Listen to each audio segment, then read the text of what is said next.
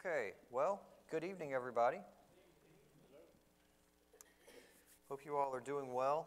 Let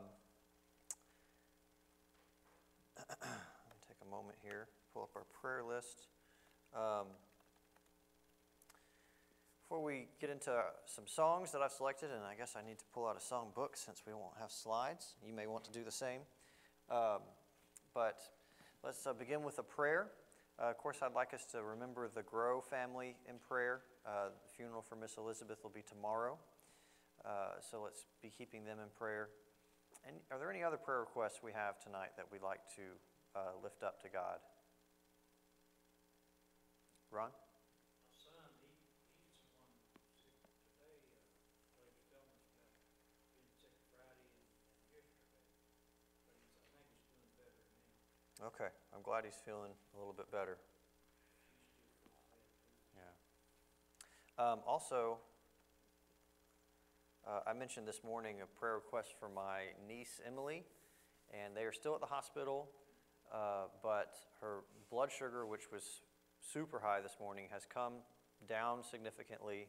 Part of that's because she hasn't eaten anything since this morning, but that's about really all I know right now. And so they're still in the hospital. They are going to keep her overnight.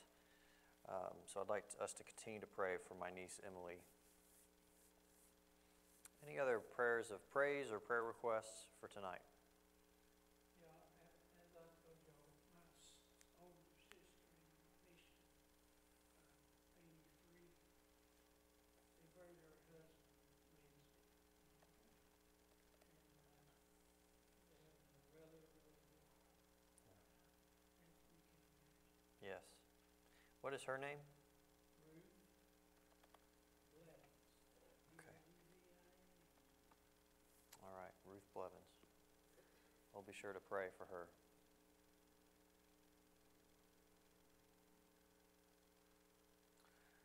Okay, well, if there's no other prayer requests, then bow with me and let's go to God in prayer.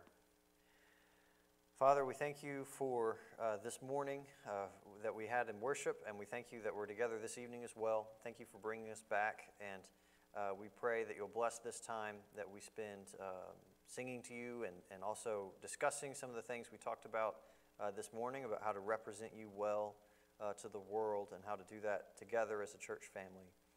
Father, we want to lift up the names we mentioned tonight, those who need you in different ways. We especially right now want to lift up the Grow family and the passing of Miss Elizabeth. We're thankful for the long life of faith that she lived, and we're thankful that the family can take comfort in knowing that she's with you. But we also want to pray that you'll bless them as they'll miss her and bless them in their grief. Father, we also want to pray your blessings on Ronnie, who's been sick. We're grateful that he's beginning to feel some better, but please continue to bless him and bless his wife Stephanie with her various health challenges, and we ask that you'll continue to watch over her health. We want to lift up my niece Emily, who's in Florida and in the hospital, and they're going to be keeping her overnight. We ask that you will comfort and strengthen her and be with her parents, as this is a scary and unexpected thing, and pray that the doctors and nurses who were taking care of Emily will have wisdom and guidance, and that she'll be all right and can come home soon. Lord, we also want to lift up Miss Ruth Blevins and the passing of her husband.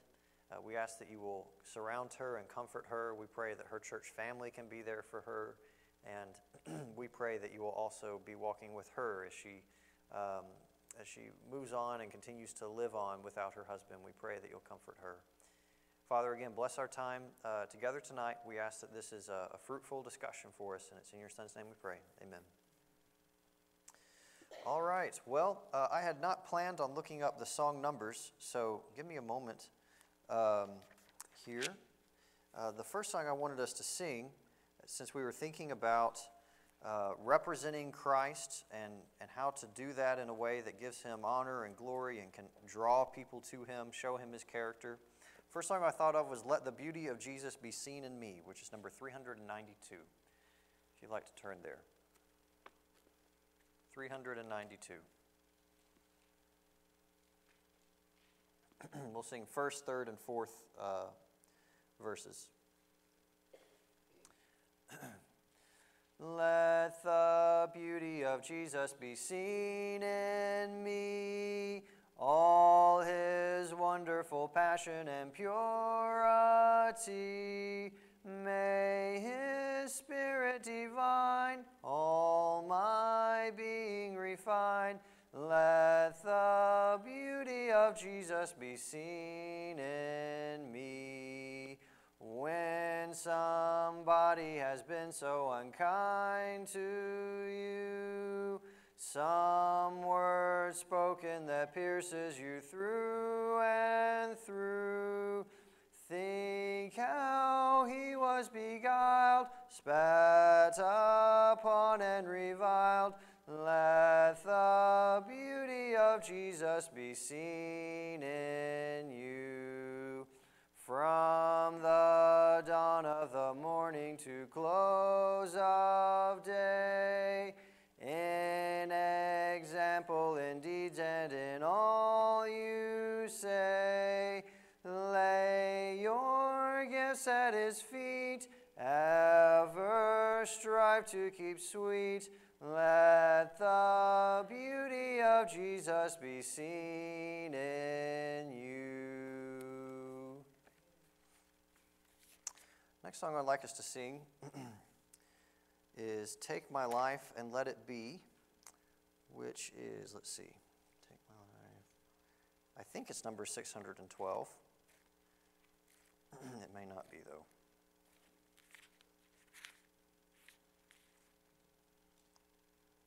It's number 613. 612 and 613 are just different melodies, and I'm familiar with 613. I know it has 6 verses, which is awfully long, but every single verse fits so perfectly with this morning's sermon, and so if you're willing, I'd like us to just sing through all 6. The lyrics are so beautiful, and so I encourage you to focus on them as we sing. Take my life and let it be consecrated, Lord, to Thee. Take my moments and my days, let them flow in ceaseless praise. Take my hands and let them move at the impulse of Thy love. Take my feet and let them be swift and beautiful for Thee. Take my voice and let me sing, always only for my King. Take my lips and let them be filled with messages from Thee. Take my silver and my gold, not a mite would I withhold. Take my intellect and use every power as Thou shalt choose. Take my will and make it Thine. It shall be no longer mine. Take my heart, it is Thine own. It shall be Thy royal throne. Take my love, my Lord, I pour at Thy feet, its treasure store. Take myself, and I will be ever only all for Thee. Amen. I know that's a good number of verses, but it's just such a beautiful song, so thank you for singing that with me. Third song was a song that originally it was only on the screen, so I'm going to pick another one here. Turn to number 950. This is a beautiful song that we haven't sung in a while, Lamb of God, number 950.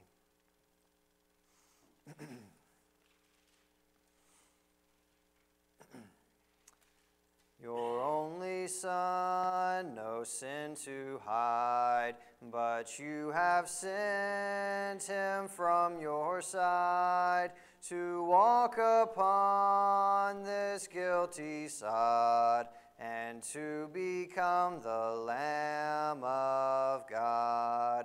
O Lamb of God, sweet Lamb of God, I love the holy Lamb of God.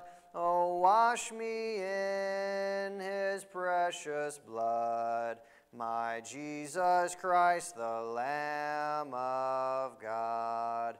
Your gift of love they crucified.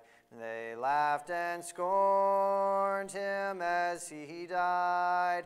The humble king they named a fraud and sacrificed the Lamb of God. O Lamb of God, sweet Lamb of God, I love the holy Lamb of God. Oh, wash me in his precious blood, my Jesus Christ, the Lamb of God.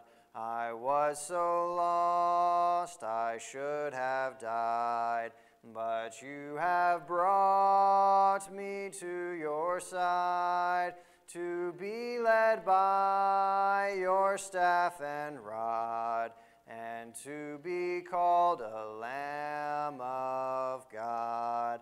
O Lamb of God, sweet Lamb of God, I love the holy Lamb of God. Oh, wash me in his precious blood, till I am just a Lamb of God. Amen. So this morning, we talked about the mission that the church has. The mission can be summed up in a lot of ways. There's the Great Commission to go out into all the world and make disciples from all nations. We can talk about the mission to evangelize. And the way I summed it up this morning that I think is more inclusive than just speaking the words of the gospel, but making that part of a larger whole, is representing Christ. We're called to represent Christ to the world. That's what the church is. The church is the body, and as we sang in Take My Life and Let It Be, we want to be the hands and feet of Jesus, and we want to shine his light. He's the light of the world, and he's called us to be the lights of the world. We're called to represent him. And I focused on two different times especially when we can represent. When someone comes into our midst, and also when we go out into the world. And so for tonight, I wanted to just ask a couple questions where maybe we could get a little practical about how to do this, about how to represent him well, some hands-on things. And so first, I was thinking in terms of when a visitor comes in. I don't know when the last time was that you visited a church. Maybe it's when you were looking for a church home, or maybe it's when you're out on the road on a vacation and you stop somewhere to worship for that Sunday. Or maybe you're with family and they worship at a church, and so you go to church with them while you're with your family for a holiday or something. But I want to take a moment to just put ourselves in a visitor's shoes so that we can best reach out to visitors when they come to us. So think back to times where you've visited churches. And I want us to think about what were some good experiences you had visiting churches, what were some negative experiences you had, and what things happened to make them that way. What about a church makes it a good experience where you visit and you think, wow, this is a church family that's truly focused on being the church God has called them to be. And then also, what things happened when maybe you visited a church and you thought, wow, I don't think I'm too excited about going back there again. What have been some of your experiences, good and bad, in visiting churches?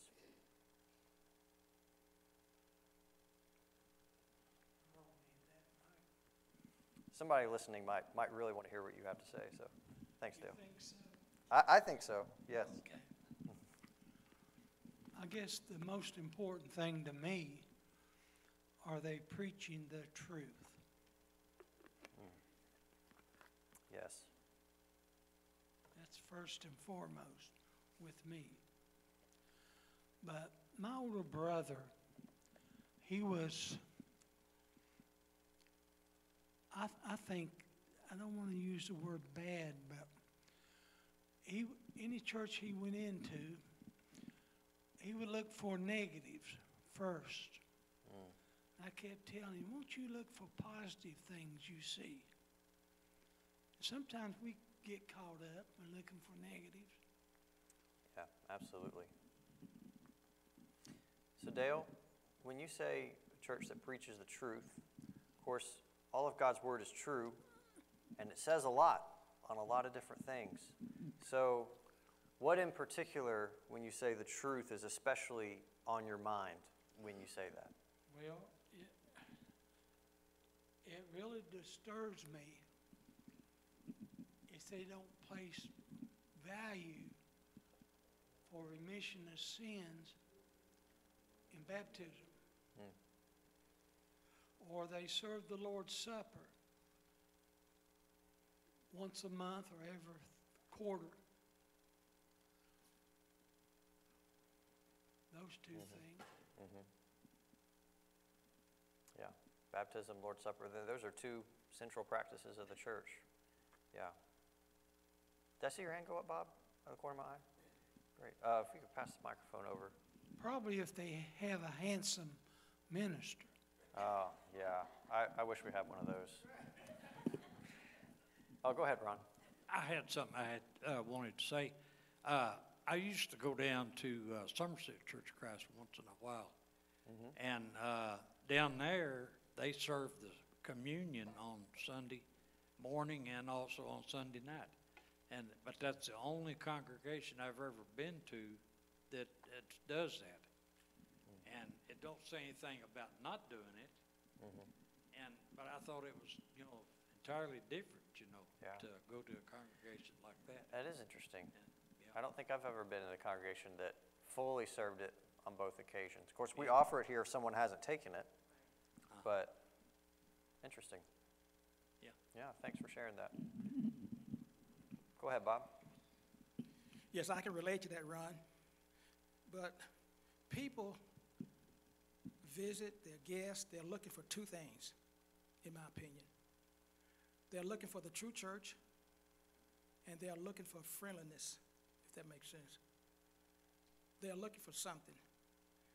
If you have the truth, and if you're not friendly, they will probably not be back. But if you have both, that's what they're looking for. They will probably pitch their tent there. But we can have one or the other and not both, then they won't be back. Yeah. I have seen that happen. That's a great observation. It's reminds me of what Paul says about speaking the truth in love, and if one of those ingredients is missing, something's really wrong. Yeah. Go ahead, Mary. We visit a lot of different congregations, and before we came here, we went to Fayette. That's how I knew Ernestine and Dan. Those people are nice. I mean, there's some really nice people there. Great. And we all went out to lunch and everything. The only problem, they were friendly. They were really friendly. Ernestine and Dan even came by the house. They said, we're going to come and talk to you, let you know what the church is like. Oh, that's Well, great. you come to my house, you're going to eat. So I said, come to dinner. Yeah. So I've been to dinner with you. Yeah, I know what that's like. So they came to dinner. And Yeah. then when they finished telling us about the church and everything, some of their belief we just didn't agree with, but we still love them, of course, and everything. Yeah. But that church was really friendly. Yeah. We went to one up north, and we walked in. Nobody said anything. They just kind of looked at us, and we thought, am I overdressed? Am I underdressed? Or what? Yeah. They just looked. They just stared at us. But then the guy got up and he started talking. They were northern. They were friendly people, but they just didn't show it. He got up and they was having some kind of potluck or something that evening. Yeah. We didn't stay, of course, but they invited us to stay, and then they was like, oh, all I guess we really want you to stay. And I thought, well, why did you even talk to me when I came in? So it's just different, I guess, where you going, what part of the country you going to. Yeah. Cultural differences are part of it too. Yeah. Go ahead, Sue. I think probably the first thing would be the friendliness, because there's some people out there, they're searching for a church. There's people that do not know the truth. So if we get them, if they come in and we talk to them and truly invite them to come back and to be friendly with them, even if they don't know the truth, Yeah. they're going to come back because we showed them love. Because I can remember before I ever started going to a Church of Christ, I'd always gone to Baptist, and it was the lady across the street that got me going. And the thing was, no matter when I saw her, she was just, I don't know, just something about her. Yeah. I guess Christ-like. It was something that I would look at her and I'd say, I don't know what it is she has, but I want whatever she's got. If it'll make me as calm and happy. And so I did go to church with her. And yes, I was amazed. They were very friendly. And the teaching, like I said, I had gone to Baptist. I'd gone to every church there was from a child up, because I was not raised in a Christian family. And listening to Andy Baker over in Danville. And I thought, his teaching is different. It's not what I've heard before. And of course, the friendliness made me want to come back. Yeah. And going back and hearing him speak the truth, that's what changed things for me. So I think just when the person comes in, yes, you've got to give them a reason to want to come back. Yeah. If they don't know the truth, Yeah. even if they just want to come back because you're inviting them and you're friendly and you have something, and then they'll learn the truth. That makes me think, Sue, of sometimes I like to listen to podcasts and things like that, and sometimes I'll be listening to one where someone who maybe was an atheist earlier in life and then became a Christian. Sometimes they're these really sometimes they're people who really have tried to think this through as much as they could before they made that conversion. And I've heard multiple times that a lot of the classic arguments for the truthfulness of Christianity, it's not that they don't like them, but they didn't really find them super duper helpful for them. But what they found was the more they just got to know the character of God, that drew them in more than any logical argument did. It was the relational element that really helped them bridge that gap and come to know Christ.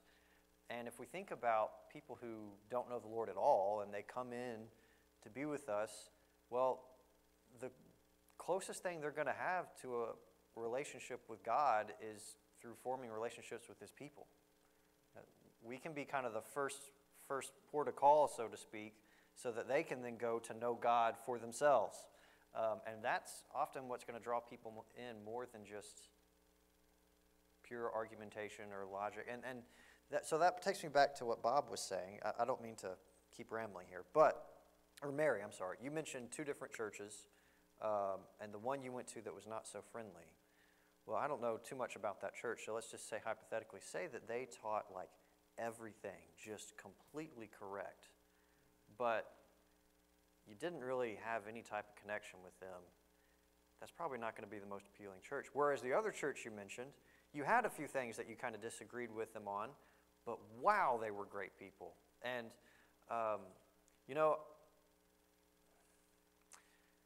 when it comes to things we might disagree on, I think we have to have wisdom and choose, all right, the things that we disagree on, are these things fundamentals of the faith, or are they things where I love these people so much, I'm willing to work with them in spite of the disagreements because there's so much good happening here.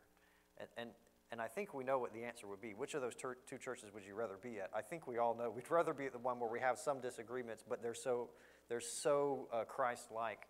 And that, I think, tells us something about how to best win people. It's not always through being right on every single thing. It's through that relational connection. Joe.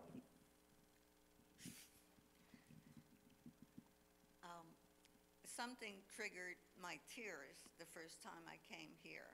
I'm not going to say what, but, and Sue and Doris They brought Kleenex and sat with me the whole time. Oh, And the following week, Sue came to my daughter's house where I was living at the time. And she brought a basket of goodies, and she was so friendly, and I mean, Yeah. that's it. yeah, I wanted to be part of it. that's so wonderful. Thanks for sharing that. Any other thoughts on when you visited churches? I'm not asking this in general. I'm asking this so that we can think about when visitors come to our church. Things that have been positive or negative experiences or that you'd like to share. So my experience would be here because Yeah. I grew up and went to the same, the United Methodist Church, Uh-huh. and then Willow Grove Baptist. But when Chris and I were seeing each other, and I had met his family, I'd met his parents, and I was like, we got to go to church together. I was going to Southland at the time, and he waited and he waited, and I was like, it was so frustrating. And he said, well, that's my family. So he wanted to wait before I met his family, his church family. And so he brought me on a Sunday night. I will never forget it. Mary did her little dance. Like, she was like, who is this? And that came up to me. And Ernie, he was just grinning. Sue. And I'm being sincere, I didn't know what the Holy Spirit was until I saw it in action, and it was that night. And so the fruits of the Spirit, love, what the fruits of the Spirit are, but love is an action. It's not just a word and a feeling. So it was expressed, and that is extremely true for me, because I didn't grow with I just grew up by listening to what whoever was in the pulpit, whatever they said, I went with. Yeah. And I didn't, so I didn't even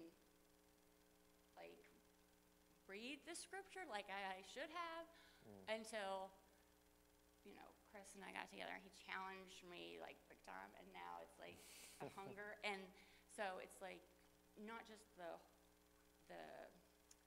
being, friendly and accepting me as family as soon first night, but a hunger to really get into God's word. Yeah. Because it was so scripturally sound. That's great. Couple just reflections on what you were saying. First thing that stuck out to me is you mentioned 3 different people who came up. Yes. And that's a big difference from going to a church and one person said hello to me. And when you get multiple people coming up, that suggests, all right, this is not just I happened upon a nice person at this church. There's a pattern here to suggest something about the character of this entire congregation. And Mary that's said, make sure and come back. I remember that. Oh, great. That's so important, because it can be very easy. Like we had a couple visitors here today, and any given Sunday we can have a couple. It can be very easy to think, oh, I hope someone talks to them. And then you see someone talking to them and think, okay, good, all right, then they're okay. Please do not think that way. If someone talks to them, that's wonderful, but it really does need to be more than one person. They need to get a sense for what the entire church family is like, and we will bless them so much more if we also, even if someone else is already doing it, if we also go out of our way to let them know that we love that they're here. Yeah. Second thing I thought is when you were talking about you didn't know much about the Holy Spirit, but you just felt like you saw it in action here. I think we'd all agree we all don't know a lot about the Holy Spirit. It's easily the most mysterious member of the Trinity, and there are a lot of questions people have about how it works, and when there's a lot of questions people have about it. And maybe one day we'll talk about it, but I think we can all take some comfort in knowing, even when we know so little about it, you can see it in action. The fruit of the Spirit is not complicated. Love, joy, peace, patience, and when we see it in action, that's a wonderful thing. Even if there's a lot we don't know, there it is when you see it in action. That's beautiful. Bob and then Jason as well. Well, the microphone's closer, so let's go back there and then back over to you, Bob.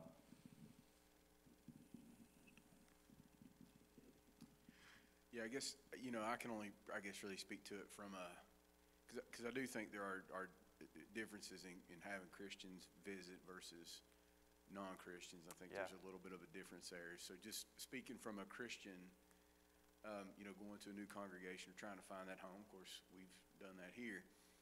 But we've moved around a few times, right? And I guess, explored different congregations in different areas. I agree with Mary, having spent time up north. The people are, they're different. They're very nice and loving and friendly people, but they just don't show it like in a way that we do like here. And it's okay. You just have to recalibrate to that level. But,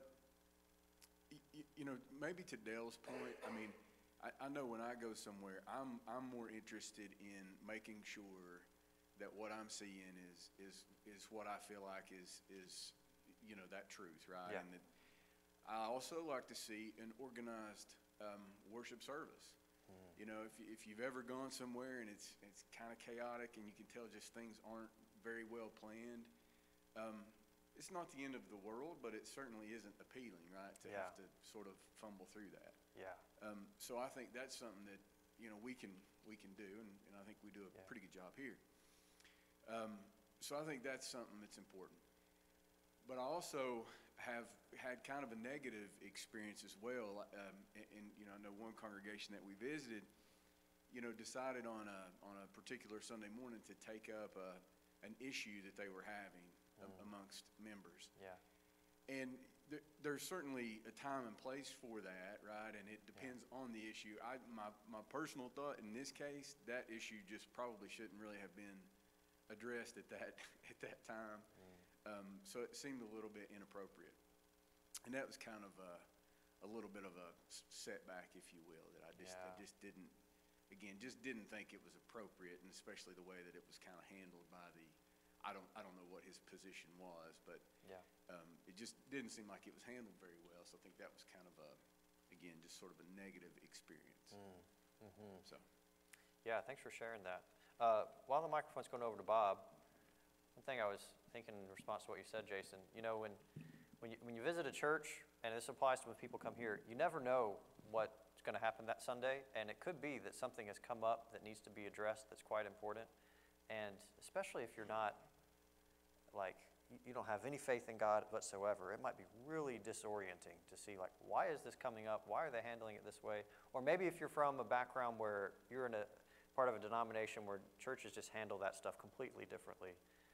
And so even if it's confusing, if they can see, all right, this church has strived to handle it well and in a Christ-like spirit, even if there's a ton of questions, that's better than if you say, well, that was awfully unloving or uncomfortable or whatever. I don't know, that just came to mind based on what you were saying, Jason. Bob. Let's talk about this just a second. We have a guest come in, and let's say we have a line of people who want to talk to that person. Is that good? Is it bad? I don't know. So how would we handle a situation like that? Because sometimes we have guests, and I want to talk to that person, but you have other people standing waiting to talk to that person. Yeah. So I have to stand in line per se. So do you just butt in and say who you are, introduce yourself, or you just wait, or you? Yeah. It's tough, man. That is tough. So how would we handle a situation like that, just out of curiosity? That's a great question. Anybody have any, so I think I know what you're saying. When there's so many people who want to talk to someone, how do we handle that? I've got a couple thoughts, but I don't want to just immediately share them. Anybody have any thoughts on that? Make acknowledge and then kind of let those people, since they're already been bombarded or something. Yeah. Sounds like, then just maybe, Yeah. so make a friendly gesture to the acknowledgement. Yeah. And then, since there's so many that are already trying to, engage, and then follow up. Because the first time it might be like that, but it might not, probably won't be like that the second, third. That's true. That's very true. If they come back, they probably won't be bombarded a second time or a third time. Yeah. Well, and so one thing I was thinking is it kind of might depend on the guest. Some people are very extroverted and would love to get bombarded.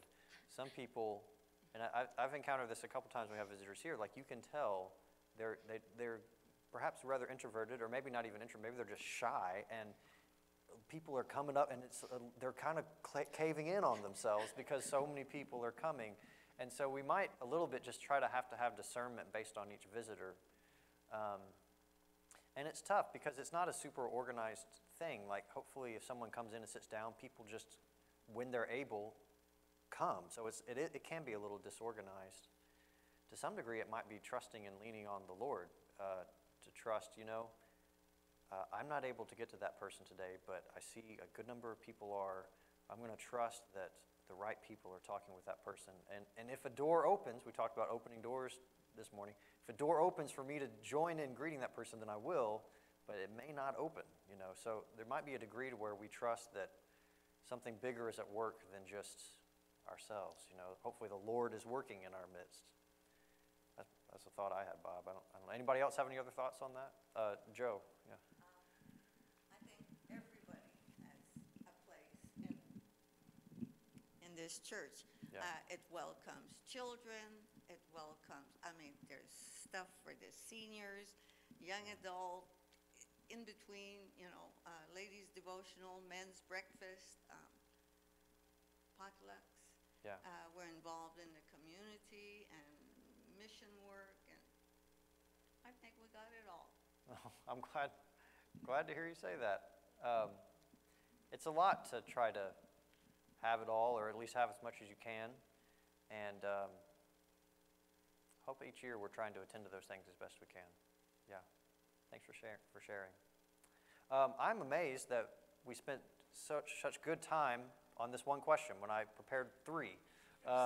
So I'm just going to ask the second one. We won't even get to the third one tonight, and this can be brief. Maybe even if it's only 5 minutes, that's okay.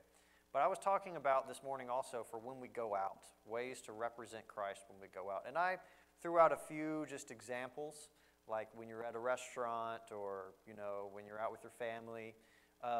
But maybe we could share some others, some practical ways when we're out in the world, living our lives, going about our day. What are some opportunities that maybe come across your path where you can represent Christ well? And maybe you'd like to share them so that we could all, benefit from that. Are there any other examples beyond what I mentioned this morning of just opportunities, doors that open, even if they're just tiny doors that open for us to represent Christ well? Sue? I think our behavior, whether we are out with people or if we're talking on the telephone, it's our behavior, our attitude. It comes through all the time. Yeah. And I know there's been times I've been on the phone and, they'll put you on hold or whatever, and sometimes people would get very upset. Yeah. I always think it's not their fault. They're putting me on hold. I still try to be nice to them. I still tell them to have a wonderful day. Good. Or God bless you, or something like that. Because it's how we behave, and people see us. Yeah. And if we don't behave in a Christ-like manner, they wouldn't want to be around us. Yeah. Well, so the same logic that would apply when a visitor comes, if we're not behaving in a Christ-like manner, they want to come back, it will apply when we're out in the world too. It's funny you mentioned being on the phone. That triggered a memory. I worked at a clinic for a year after Kelsey and I got married. It was a little clinic in the town where we lived. And I was a secretary there. And one morning, I had to be there rather early in the morning, rather early for me at least. Some of you would think it's not very early, but I had to be there early. And, it was Kelsey and I's first year of marriage, and I think something had come up in the morning that frustrated me, and so that was inherently frustrating, and then I was a little late to work, and then it was swamped at the clinic, huge line. The phone rings, I pick it up, and I'm like, what? I don't know, I didn't say that, but I wasn't, and I was trying to help this person, and this person just told me well, you're nice and cheery this morning, and it's like she could tell I was not, and I did not realize how much it was coming through in my voice, and I don't remember what I said to her. I don't even know where I'm going with that story, but it occurred to me based on what you said. Anybody else on other, just little ways that may come up for us to represent Christ? Bob?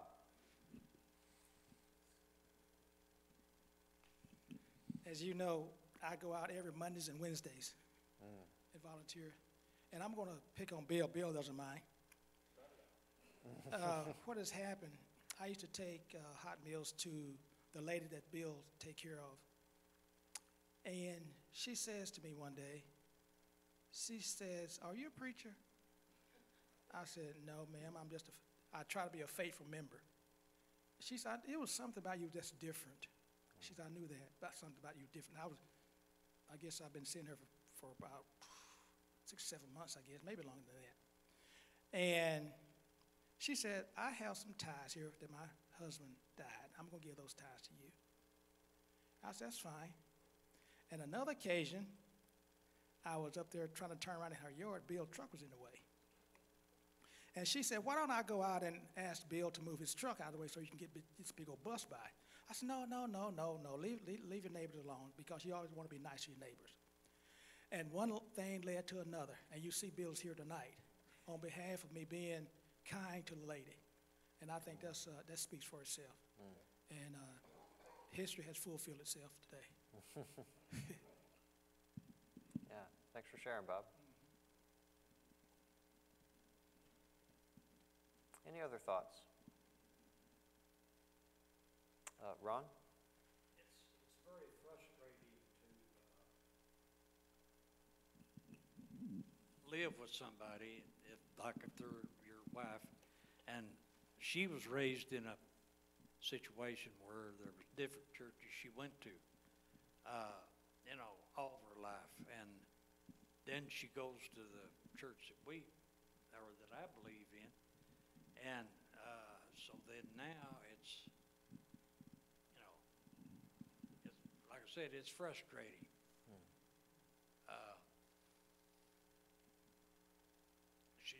She believes in, I don't know, maybe music, I'm not sure, but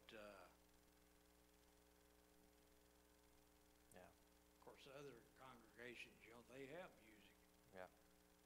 And of course, it don't say to do that in our Bible, but it's hard to get away from, I guess, being, doing that. Yeah. I know when it's no longer strangers, we were talking about little ways, doors may open for us to represent Christ to strangers, but when it's no longer strangers and it's really close loved ones, I know it becomes very difficult. Yeah, it does. I'm sorry that is so hard. And of course, I run into people, different places here in town, and I know this one man, I've run into him, and he was saying that all you have to do is just call on the name of the Lord. And I said, well, yeah, I know the Bible says that, but it also says you have to do a lot of other stuff too. It's not just that. Like repent. Yeah. And we could also talk about baptism and other things, but yeah. The story about the rich man, Yeah, yeah. and stuff like that. Yeah. Yeah. It's really a sad situation. Of course, I know this country, we're free to worship any way we want to and stuff, but there's a lot of folks that's, misinformed or they've been raised different. Yeah. And It's hard to change them. Yeah. Well, and It really is. this may be, since it is 5:50, a fairly good note for us to end on with that. When we live in a culture where there are so many different churches, and not just so many different churches, but so many different theologies and beliefs within each one, and on at least some of those issues, we feel like, all right, like fundamental aspects of the gospel are being compromised here. And you have folks who have been raised in that background, they love that background, it's hard for them to perhaps see things from another perspective. I think it is first of all fully appropriate to share our understanding of God's Word with them, and I hope we'll do that. That's what we should do. But there may also come a point where we have to accept change is going to happen. It's going to happen slowly. And there may also come a point where we realize they're in the Lord's hands and not ours. And we'll let him sort everything out, knowing he's just and also fully loving and gracious and merciful. And I think it's okay to reach that conclusion sometimes. I don't know if that's super helpful, but that is something that came to my mind. Brother Dale.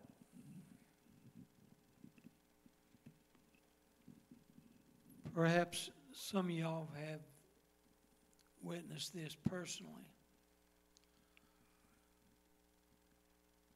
I worked with two men.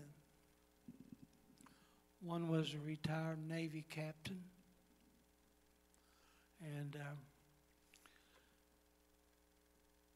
he didn't profess anything. And 23 years,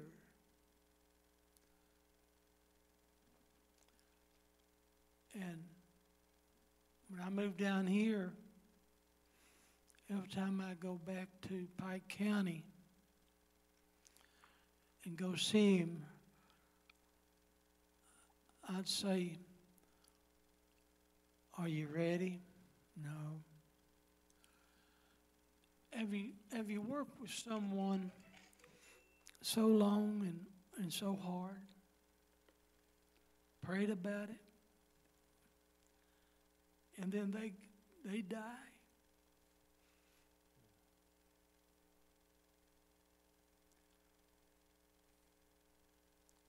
And you start questioning yourself, what could I have done different?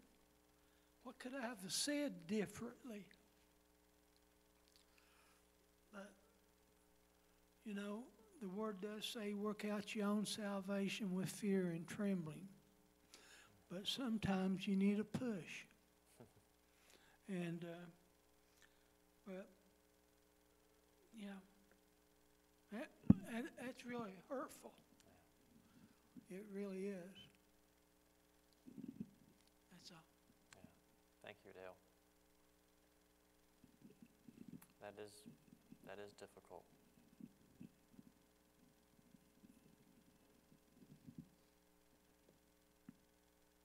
Sue?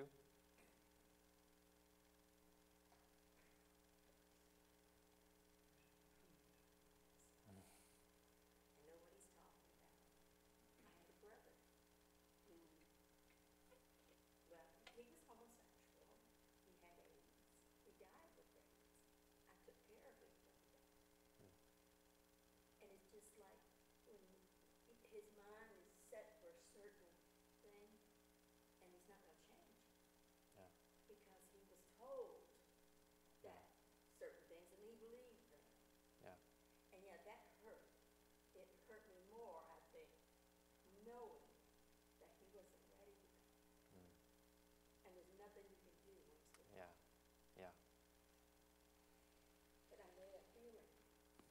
Yeah.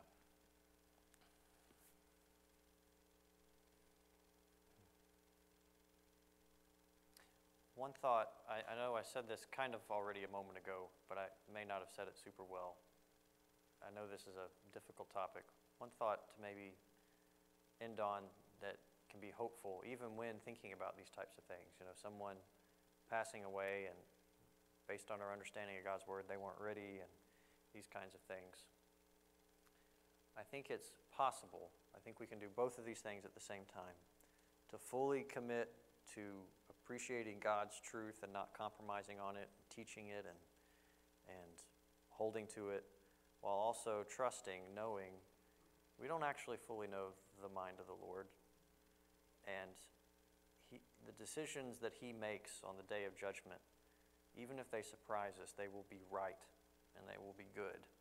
And I think that can give us some peace, knowing they are in the best hands they could be in, even in those circumstances. I hope that can give us some peace. Well, thank you all for a great discussion tonight. Thank you all for sharing. Is there anyone here who needs to take the Lord's Supper who wasn't able to take it this morning? All right. If you would bow with me and let's pray and we'll be dismissed. Thank you, Father, again for bringing us together tonight. Thank you for this time that we got to spend talking with one another about the important mission of representing you well to this world. Father, we ask that you help us to be mindful of when someone comes into our midst. Perhaps they're looking for a church home, perhaps they're passing through, perhaps they've never stepped foot in a church before.